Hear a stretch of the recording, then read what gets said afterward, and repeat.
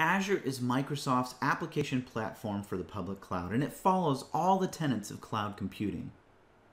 It's a subscription model, publicly available to anybody who wants to use it, and it supports both infrastructure services, such as computing resources, storage and networking, and higher level API services, where we could, for example, take a picture of something and have Azure tell us details about that picture.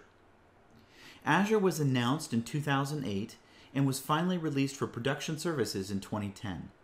And since then, it's grown dramatically and provided all kinds of APIs. In fact, there are more APIs and services available in Azure than any of the other cloud providers out there. If you look at the stats behind Azure, you'll find some pretty incredible numbers. For example, Microsoft is reporting in 2016 for the first quarter that they've had over 120,000 new customers sign up per month.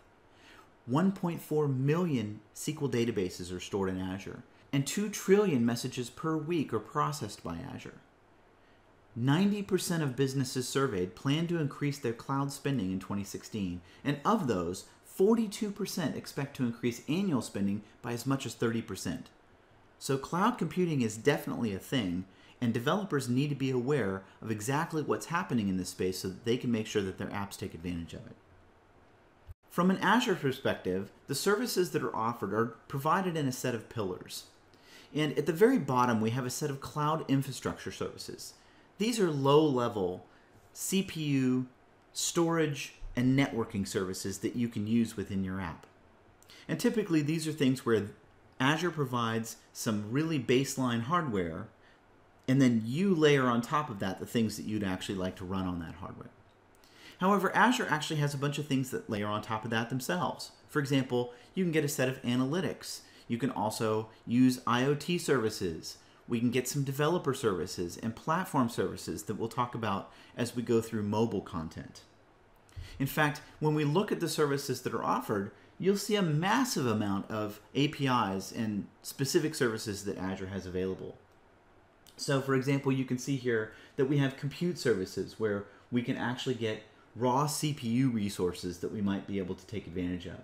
We have app platform services, which are things like web applications and mobile apps that might take advantage of database storage. We have developer services such as Visual Studio in the cloud and a version control system that we can take advantage of. We have media services where we can stream our videos and get a content delivery network that makes sure that our videos are hosted as close as possible to where they're being consumed. We have analytics that are available to us, such as event hubs where we can pass messages and data back and forth. We can watch and monitor our services and see how they're running in real time. We have data services available where we can actually host data in a variety of forms up in the cloud, including a full set of SQL databases. And all of this is offered in a pay-as-you-go model, so you only pay for the things that you actually use and only for the time that you use them. All in all, there are 59 different products available in the Azure cloud as of mid-2016.